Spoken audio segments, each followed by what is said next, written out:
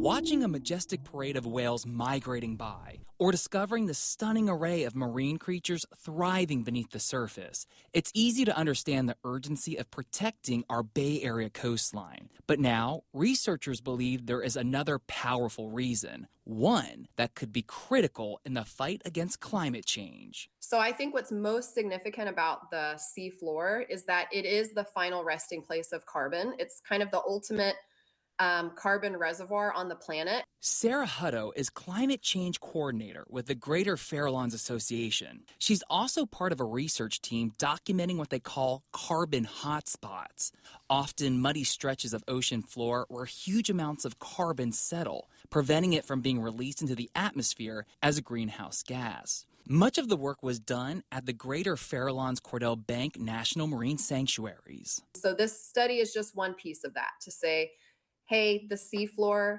holds a lot of carbon. It's constantly accumulating carbon. And a piece of our climate strategy should be to ensure that that can keep taking place. First, it helps to understand that even muddy areas of the seabed are teeming with life. That marine life is also a source of the organic material, or ocean carbon, that ultimately settles on the seabed.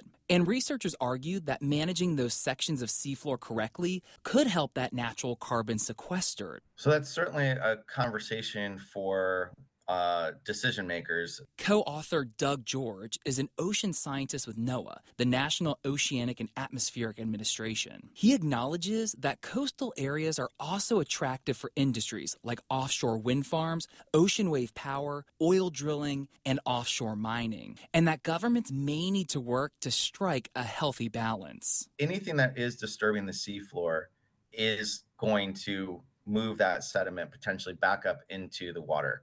The team is working to create a kind of blueprint to help countries around the world to identify carbon hotspots along their own coastlines and perhaps begin the process of better protecting them. So that they can better understand how their decisions for the coastline and for the seafloor can be informed by where these carbon hotspots are. A new focus on a powerful natural solution in the age of climate change.